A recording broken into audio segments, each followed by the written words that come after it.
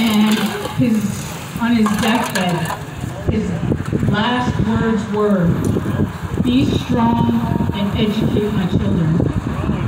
Now what he meant, I believe, nobody really knows except for him what he actually meant, but what I take away from that is, of course we all have to be strong. We all know that we're required to be strong with all the things we have to face. But educate my children. I don't believe that it was just put them in the colonizer schools and make sure they graduate. I think it was that we need to teach our children their identities, where they come from, who their people are, what their culture is, what their languages are. If we don't know it, then we better get out there and learn it so that we can teach them. Maybe learn with our children. But we have to learn our languages, we have to learn our culture, we have to learn our ways and pass those along, because we can't let them be stolen. We can't let them win. We have to be strong, and we have to educate our children. And we are all tribal people here. And I'm not just talking about the black and brown people, I'm talking about everybody that's here. Somewhere along the line, among your ancestors, you came from a tribe. Find out who your tribe is. Find out who your people are. Because the closer you can get to your tribe, your people, your original culture, the more and better understanding you're going to have of the rest of us. Learn who you are. And it's okay to be proud of your culture. It's okay to be proud to be Irish. It's okay to be proud to be from Czechoslovakia. I mean, it's okay to be proud as long as you don't use that as justification to hate someone else.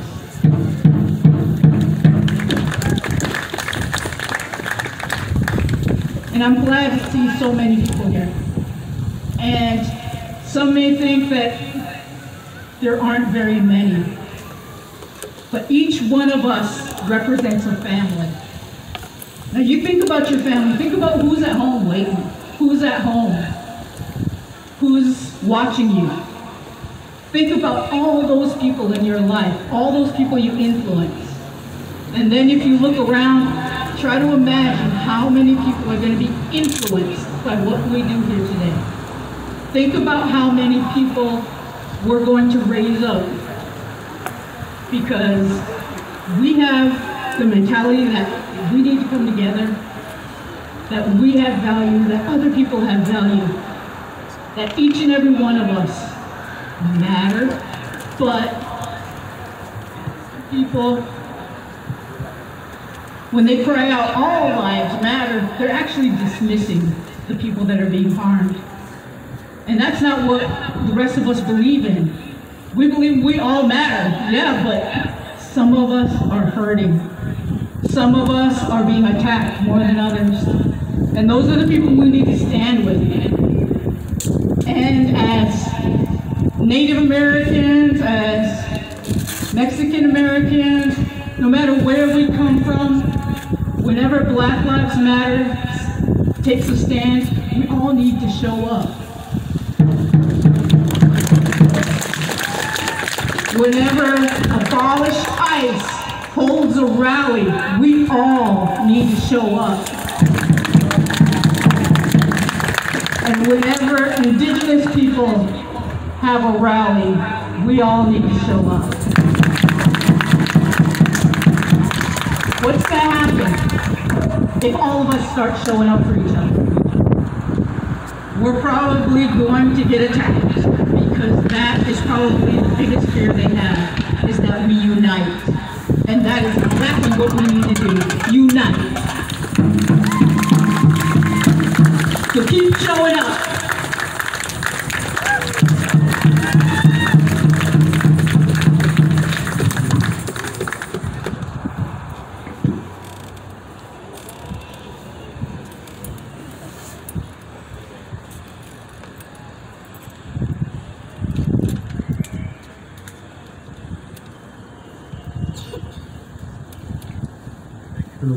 Thank you for those powerful words, Michelle, as always. Next up, we're going to have Bear Alexander come and speak.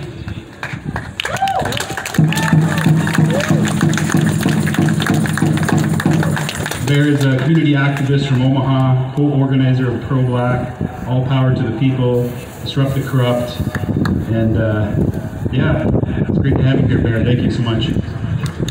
What's good, y'all? How's everybody doing?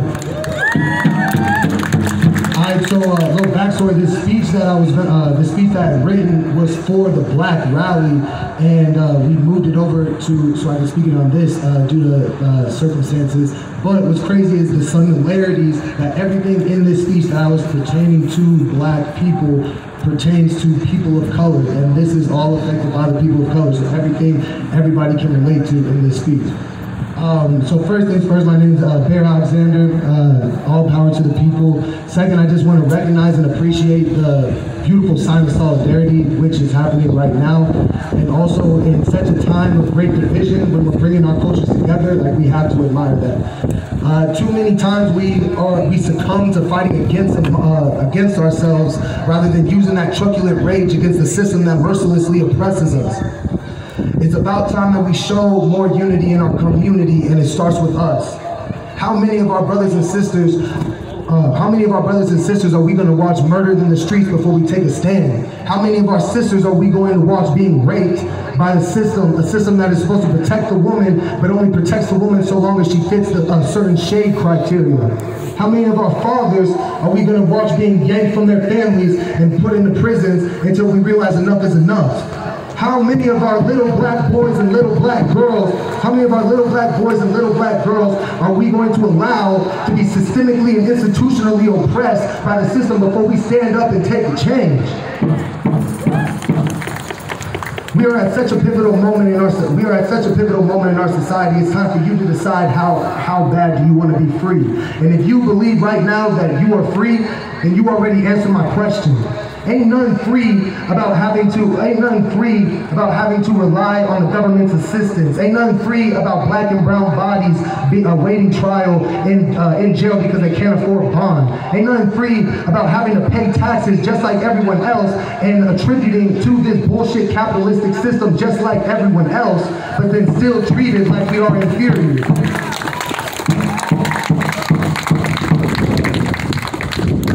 What freedom?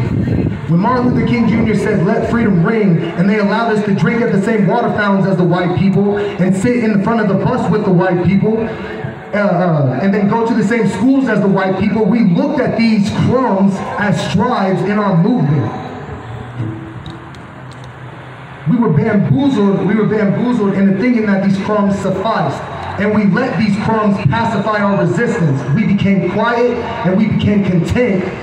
And we became pacified. We started to suffer peacefully, and that's exactly what we've been doing for the last 50 years. We are finally starting to arouse from the ashes that the system has been burning in our community for so long, and now is the time to wake up. We also have an opportunity, brothers and sisters, to force change for our future generations. Now is definitely not the time to limit ourselves on how we enact that forcible change. When we isolate ourselves to a singular strategy on how to dismantle white supremacy and the system that upholds it, we put ourselves at an extreme disadvantage. We then begin to strategize tactical efforts that inadvertently protect the system. Diversifying our tactics is essential in the decimation of the oppressor. We have been trained to stay and work within the confines of the system we are protesting unconsciously. The system will try and invoke fear within our minds with the consequences of breaking down those limits we have allowed the state to set for us, and therefore not even recognizing our own power. The state wants you to believe that the only way that we can implement change is if we work within their system.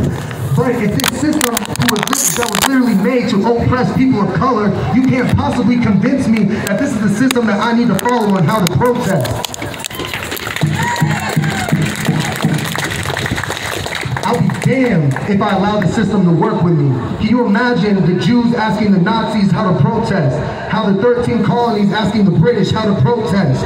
The Haitians asking the French how to protest? The slaves asking the slave masters how to protest? Also, one last thing, we cannot allow the critics of the movement to weaponize Martin Luther King's name to pacify our movement.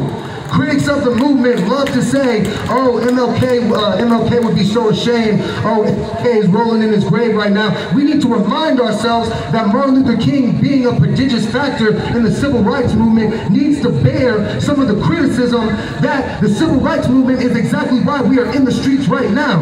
It did not succeed. We are still fighting these fights still to this day. The civil rights movement did not succeed in what it wanted to accomplish. It called for the end of institutional racial discrimination, disenfranchisement, racial segregation, and equality.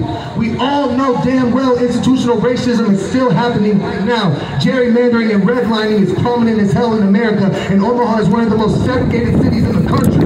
Ain't shit people. That's what you get when you work within the confines of the system. You think that you won, but really they stabbed you in the back and you don't even realize it until it's too late. Now is the time, brothers and sisters, to wake up and to unify. Power to the people. They are scared of numbers. They are scared of unification. Right now we are divided, and that's exactly what they want. Now we are finally, after 50 years, waking up and realizing that we have power. That if we don't rock with something, let's do something about it. Let's not just talk about it, let's be about it. Thank you so much. I appreciate it. All power to the people.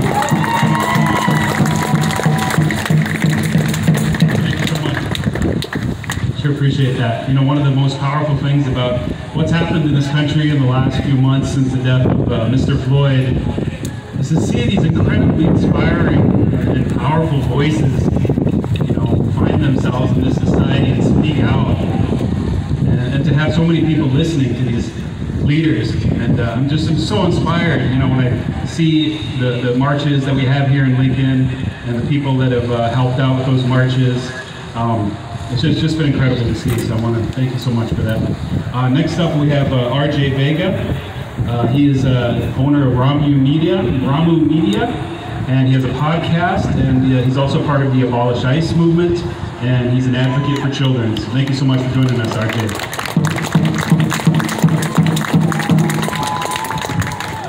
All right. How's everybody doing? Can you hear me okay? So let's test your Spanish. When I say pueblo, you say unido. Pueblo. Pueblo. Pueblo. Pueblo means people. Unido means united. And there's many people here today, and I want to first, you know, in my culture, we're raised to say, in order to get respect, you got to give respect.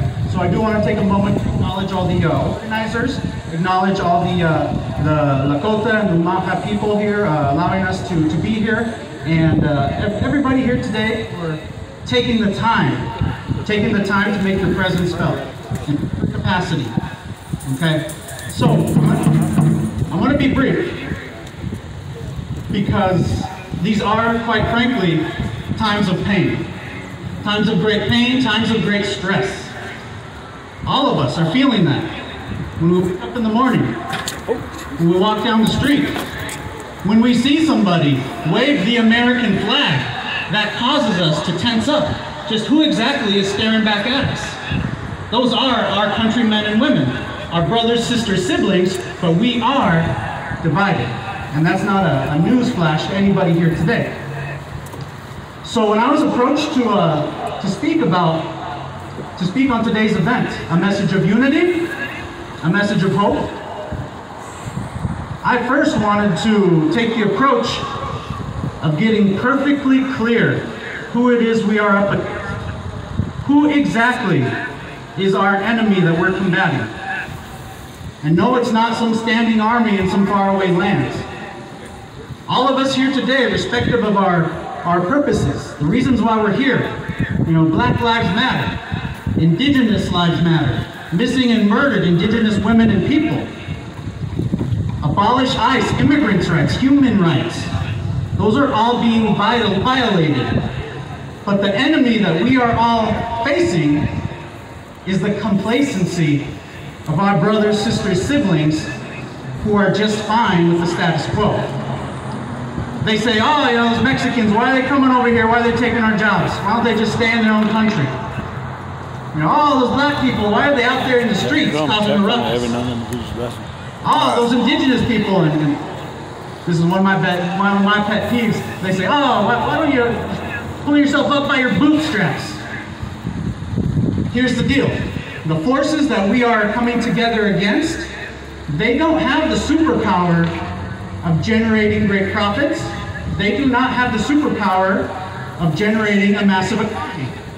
Okay, we can talk about workers, we can talk about the consumers, that's a whole separate conversation. The forces that are aligned against what a lot of us here are standing in unity for, their superpower is messaging, controlling the narrative, spinning the narrative, saying, oh, those Black Lives Matter people, they're causing a bunch of damage, they're activists, they're extremists. Oh, those Mexicans, you know, they're just coming here taking all our benefits. So the challenge for all of us here today, whether you're an elder in our community, you've got lived wisdom and experiences, whether you're a young person in our community and you're angry, and you are right to be angry, the challenge for all of us here today is not to convince one another what we believe in is just. Our challenge is to change that narrative. And those moderates that are out there who know that it's not right to be killing black people in the streets, who know that the Mexicans coming out here are hardworking and want to contribute to the economy, that they will open up their hearts and their minds, and instead of those of us here today, we will double, triple, and have a group of people all the way down to the university. Okay, that's the challenge of our generation. And to be quite honest, I'm 35 years old, you know, my birthday and everything. The reality is, and I've had to come to terms with that, I may very well be an old man by the time we can reach the goals that we all are striving for. But that will not stop me, that is not a sign of despair. Okay, young people, when you're going out there and you're in the streets, when you're streaming these things, shout out to Paul Dem Creations out there. You know, when you're getting the message out there, you are changing minds. Seeing a young person stand up and say, no, this is wrong, you are changing minds. You are changing the minds of people in their 20s, their 30s, 40s, 50s, and older. So I just want to leave you with a couple of these thoughts here. When people come at you with these venomous messages, you know, they might say, oh, you know, you Latinos, you Mexicans, why are you coming up to the United States? Your shield and your defense in all of this will be education, will be a network, will be able to combat those messages with messages of love, but also of knowledge. Because you know, it's easy to say, oh, these Latinos coming up north, and why don't they just stay in their country as caravans? But we don't talk about United States foreign policy decisions that have toppled democratically elected governors, leadership. You know, we talk about Black Lives Matter and, oh, why are they out there in the streets? Why are they causing a ruckus? But we don't talk about a broken and unfair criminal justice system and the reforms needed. And for our indigenous brothers, sisters, siblings, you know, your journey is long and it's very much your own, so I give you much respect and honor to that because we are here today, you know, in your lands. But only together, and to echo everything that everybody else is saying, only in that solidarity, standing up for one another, changing the hearts and minds of those who are still on the fence saying, I don't know if I should be out there at the Capitol. Only when we can start to move that needle, day by day, year by year, will we enact changes that we all want to see.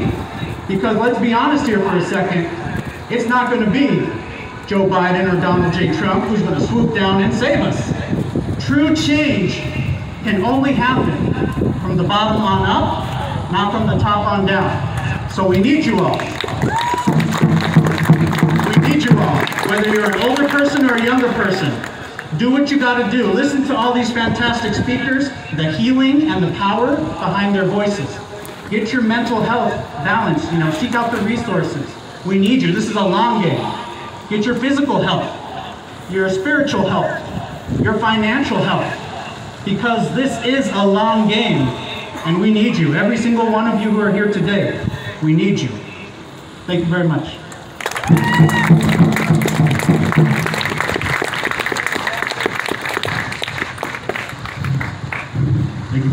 Thank you for those powerful words, RJ. Sure appreciate that. Next, I want to, well, let me just start, I guess, first by saying that as Lakota people, we believe that sometimes the Creator calls us to do things. The Creator gives us a vision or a dream to do something, and it's incumbent upon us to fulfill that vision, at the risk of angering the Creator. So I want to, the next person I'm going to introduce is actually the man whose vision it was, whose dream it was to have this event today. And I just want to thank him for doing everything in his power to fulfill that vision. Mitch, let's hear from Mitch.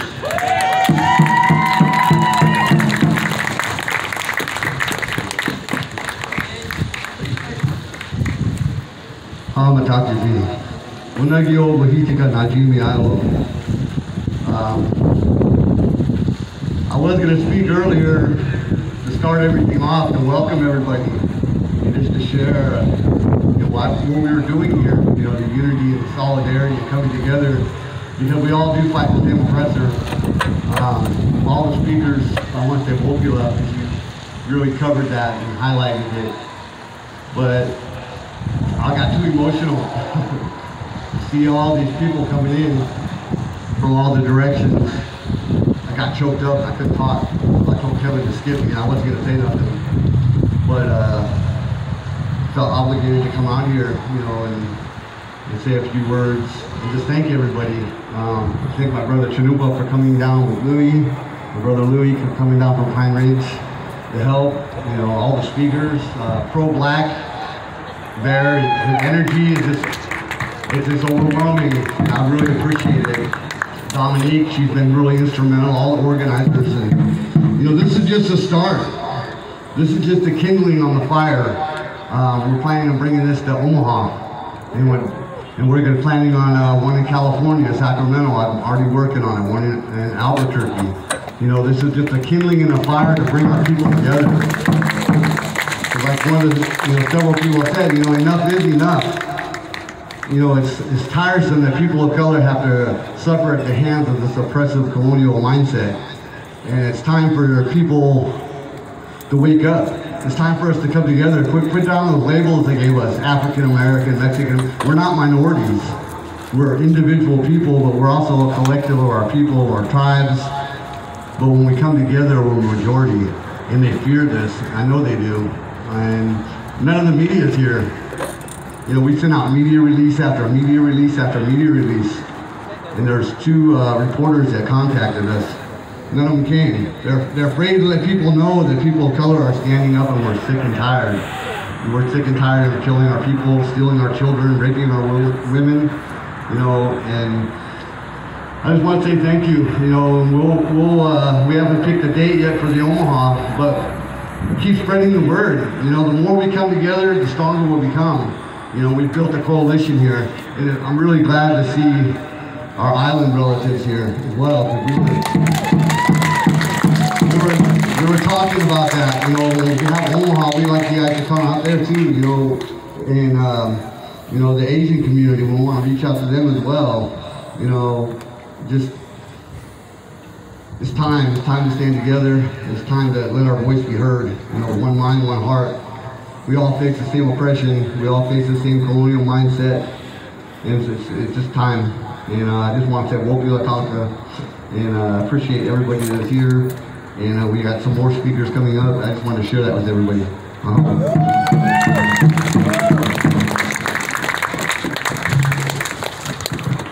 Thank you, Mitch, and thank you again for fulfilling your vision here. So, next up, I want to introduce Maggie Jenkins. She's a Community Coalition founder and member of DDED. Her main goals are communication and collaboration with different organizations. And, got one more. Hold on. Rights, here you go. As well. So thank you so much for joining us, Maggie. Hi, everybody. My name is Majee Miller Jenkins. My first name is so unique, and so is my middle name. I'm Majee Ma Cherie. And that means magic, my darling. My mother had my name picked out 2 years before I was born, and my grandfather's worker helped her hone that It is the French version of Magic, My Darling. And people have come up here and talked about how everybody has something that they feel like they're drawn to. They feel like they have a purpose that they're trying to fulfill. And I feel like I was born in this time, in these moments, for this moment. For the converging of our people. And when I say our people, I mean the human race.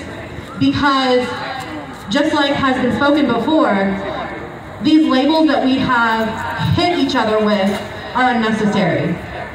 Black Americans, Mexican Americans, Indians, Native, all of these labels are meant to divide you. When we look at everything as one human race first, then we can start to build a nation and a foundation that shows us all that we all are worthy. We are all valuable. Because when they say all lives matter as a retort to Black Lives Matter, what they're really saying is they want all lives to matter. All lives matter to them. What we're saying is that all lives don't matter yet. If all lives mattered, you would not have children in cages. If all lives mattered, we wouldn't be out here protesting the fact that you are destroying our families. So my piece in all of this is communication, because when I was a kid, I got punished with a dictionary. I know, odd, right? If I wanted to watch TV, I had to pick 5 words that were 10 letters or bigger, write the word and the definition during commercials, and my mother would check it. So she gifted me inside of her quote-unquote punishment with the ability to look at language and try to make what I say the most palatable to all of my audience that is listening. So in the essence of that, I've been sitting on a little nugget of what we're trying to do here. I would like to put in a name into the hat for what we call ourselves going forward. We are the human rights evolution. Not a revolution, an evolution. Because a revolution says that there is somebody that you're fighting against. But if we're looking at all of us as being humans, we're not fighting against each other. We are fighting to evolve ourselves as a human species to a place where human dignity is always center stage. Food, clothing, and shelter are basic human needs. They're inarguably things that you need to survive in life. So why are those things not basic human rights? We have these antiquated systems that have been taught to us generationally that we have landlords, that we have to pay taxes or tithes to some government that tells us, you're not quite enough. We're going to take your money, but we're also going to take your children. But we're going to label it as ICE. We're going to label it as CPS, because don't you know that we're doing this for your safety? Don't you understand that we're trying to protect you from those vagrants that will come in and destroy our way of life? When our Constitution was written, it said, we the people, right? When I look around, I see we the people out here. But at the time that that was written, they said freedom for all, while they stood on mass graves of the Native Americans that they had slaughtered to steal their land. While they said justice and equality for all, they made sure that the pins were given to them by the slaves that they had there so that they could keep up their way of life. So what I am challenging everybody out here to do is to show up every time you can. I'm a mother of 3. I can't show up for everything. But I will show up for everything that I am able. Because this is generational for me. My grandpa that named me, he was 104 when I was born and 108 when he died. He laid the bricks that you drive over on O Street, that big old star. My grandpa was a mason. His blood, sweat, and tears went into the building of this city. We were one of the original residents when Lincoln was built from Havelock. But yet I'm still here, 4 generations down, fighting the same fights. He was a World War I veteran. He fought for this country. And I am still out here fighting this country for this country. Because it is our country. These are our streets. Everybody that is here is, if you were born here, great. If you weren't born here, great. Because no human being is illegal. All of these borders are fake. They're imaginary lines that people in power have decided to lay out to divide us. So this is not a Lincoln movement. This is not an Omaha movement. This is a human rights movement. Because we as humans have the right to do more than fight for survival. We have the right to thrive in the places that we feel the most safe. And it's sad that I feel the most safe inside of a city that does not value me. I am a black woman. I am the product of a system. At 13, I was put into the juvenile detention centers. I have been shot in my neck with Thorazine, put into a straitjacket, and thrown into a room for 16 hours at 14 years old. I have been systemically drugged during my youth when most people were trying to figure out who should I date and what makeup should I put on. The system told me that I had oppositional defiance disorder. Obviously, I still have it. I had anti-authoritarian disorder. Obviously, I still got that one going on too. Me too! So I've got a list of things. I am an advocate of mental health and recognizing what's going on inside your mind, because so many things that we are fighting are mental. They're a mentality of oppression. It is what you think about others and what you think about yourself that shows up in how you behave and act towards the communities that you live in. I think of myself as magical. My name means magic, and so I will spread my wand as far and wide as I can to bring forth as much change as I possibly can, because human rights and human lives matter. So thank you all for showing up and showing out, and I can't wait to see everybody out there. Fridays and Saturdays are Omaha, hosted by Pro-Black Liberation Square, 8 p.m. Sundays are Lincoln, right here, 8 p.m. So if anybody's wondering where we're going to be at, I'll just let you know. Show up. I recognize faces. I can't wait to see everybody.